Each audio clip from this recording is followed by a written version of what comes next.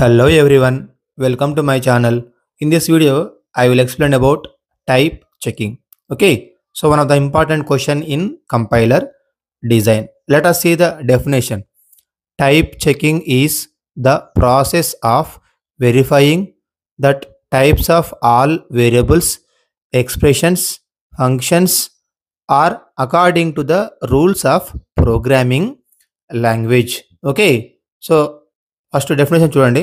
Type checking is the process of verifying that types of all variables. So we are going to verify the variables, expressions and functions. Okay, so according to the rules of programming languages. Means when you use C language, when you use C++, when you use Java, according to the programming languages rules, the type checking will be performed. Okay, so one of the most important point, please remember, type checking is performed at semantic analysis. So we have 6 phases are there in compiler. First one is the lexical, second one is the syntax, third one is the semantic. So third phase of the compiler will perform the type checking. Okay, so let us move.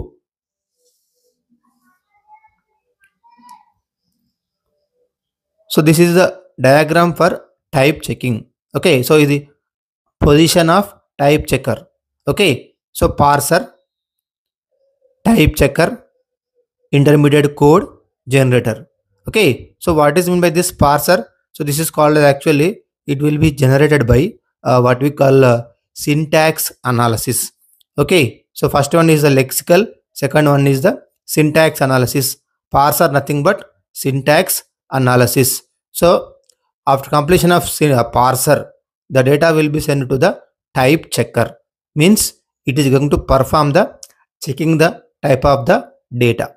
Then it will send to the, after completion of everything is good, it will send to the intermediate code generator for a representation. Okay, so remember, basically there are two types of checkings are there. First one is called as static checks. Second one ఏముందండి, dynamic checks. So in static checks we have 4 types are there.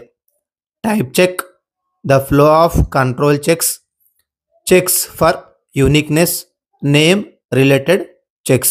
Okay, so first one ఏంటండి, type check, second one flow of control checks, third one checks for uniqueness, and fourth one name related checks. Okay, so first one is the static checks. Okay, so in the type checking there are two types are there. First one is the static checks, second one is the dynamic checks.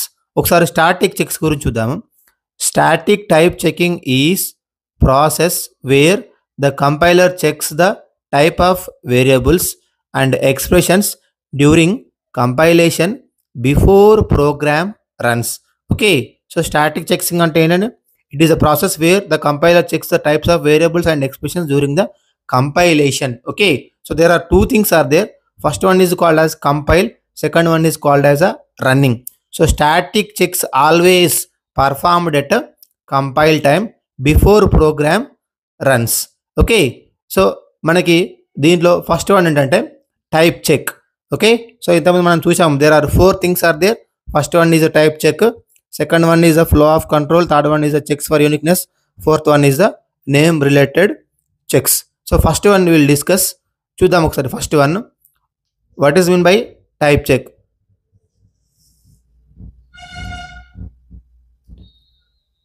Okay, when an operator is applied to incompatible operand, the compiler should report the error. Okay, so what is the first static type checking? That is called as type check. When operator is applied to incompatible operand, okay, the compiler should report the error. ఒకసారి ఇక్కడ చూడండి, there is some example is there. Int x equal to 5, float y is equal to hello. So type mismatch. So in this we are going to get the error at the compile time. So this program is actually, let us say, C language. So when you press Alt F9, you are going to get the error because int x 5. So 5 is integer, no problem. Float y is equal to hello. So hello అనేది ఏంటండి? Actually hello is not float. This is actually a string value. It is actually string. Okay. So when I say x equal to x plus y. So I am going to, can we add 5 plus hello? No. So this is called as what we say type check. Okay. So this is called as adding int and string is invalid. Let us move on to second one. So second one is flow of control check. Statements that transfer controls like break, continue must have valid destination. Compiler checks whether control flow statements appear in proper places. Okay. So second one ఏంటండి? Flow of control. So what is going to be happen inside the flow of control? So remember, one of the most important point, break outside while or for switch will give the error. So always you should give the break inside the while and for loop or switch statements only. So ఇక్కడ అదే అంటున్నాడు, statements that transfer the control must have valid destination. Okay. So the compiler checks whether the control flow statements appear in proper places. So the proper places ఏంటి అండి? First one is the while, second one is the for, third one is the switch. Okay. So మీకు అర్థం కావడానికి I will give one more example for this flow control check. So I will give one example for the flow control check. So you see, break outside the while or for switch will give the error. So you can see now my fun, this is called as a method or function. So open bracket, close bracket. So there is some data is there inside the method, but I wrote break inside the method. It will give the error because we could not write break inside method. So without having while for switch. Okay. So without this one we cannot write a break. So it will give the static. Okay. So at the time of compilation only will get the error. Second one is my function while if break open and close. So remember, this won't give the error because we wrote the break inside some control statements. So while if. Okay. So this is called as what we say flow of control checks. So let us move on to third one. Third one చూద్దామండి. So what is third one? Third one is the uniqueness checks. So uniqueness checks make sure that same things appear only once in a program. Okay. So uniqueness అంటే ఏంటండి? Make sure that only once in a program. So you should appear only once in a program. No duplicates allowed. Every item must be unique and it should be appear only one time. So మీకు ఈజీగా అర్థం కావడానికి ఒక చిన్న example అయితే ఇక్కడ తీసుకున్నాను. Example 1, case labels. So can we use labels like this? case 1 not allowed because you should give unique number. So this is called as what we say uniqueness checks. So again it will be performed at a compile time. Ekkada perform chestamante, it will perform at a compile time.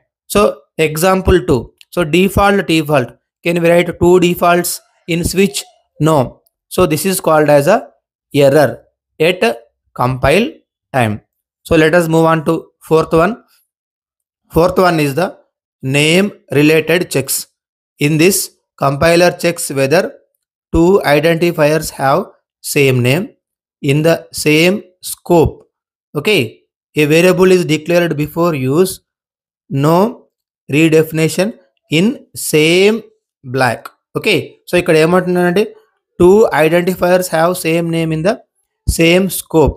ఒకవేళ కనుక 2 identifiers same ఉన్నాయా లేవో ఒకసారి check చేస్తుంది. So this is called as name related checks. So let us see one example. int a, we declared int a Again we declared one more int a. Okay, so it will cause the error. This is called as name related checks. Okay, ఎందుకు మరి error వస్తుంది? Because already we created int a. Again there is no need to declare int a. So this is called as name related checks. Okay, so it's all about the static type checking. ఇప్పుడు ఒకసారి dynamic type checking అయితే చూద్దాము. So what is mean by dynamic type checking? Dynamic type checking is the type checking during the program execution. Okay,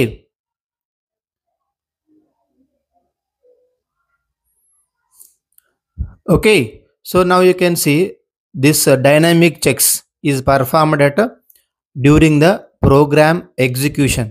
Okay, so చూడండి ఒకసారి ఇక్కడ common dynamically typed languages are JavaScript, Python and PHP. Okay, so dynamic type languages అంటే ఏంటంటే run టైంలో మనకు errors ఎక్కువ వచ్చేటి జావాస్క్రిప్ట్లో, Python and PHP. Most of the languages used both static and dynamic type checking. So most of the languages will use static and dynamic type checking. కాకపోతే మనకి ఎస్పెషల్గా JavaScript, Python, PHP will use this is dynamic type checks. Okay, so now we'll see the example for dynamic checks. Okay, so means at the runtime, at the time of runtime we are going to give the error. ఒకసారి ఇక్కడ చూడండి, there is a one example is there, x is equal to 10, x equal to hello. Okay, so what is the value of x initially? 10. X equal to hello, so first is 10, second one is hello, means I replaced the value 10 with hello. Print x plus world, so what is the value of x? X is hello, plus means this is called as concatenation. Okay, so x is hello, this is world, so the final answer is hello world. There is no error in this program. But if you see here, you can see now x is equal to 10, x is equal to hello, print x plus 5. So here also x plus, here also x plus, but here it is going to add addition, because when you give this double quotes string, so this is called as a concatenation, so this is called as a addition, so it will give the runtime error because of x plus 5. So what is the last value of x? Hello plus 5. It will give the error because we cannot add anything to the string. Okay, so it's all about the type checking. Okay, so thank you for watching this video. Please subscribe. If you want notes, you can ask me. Okay, thank you.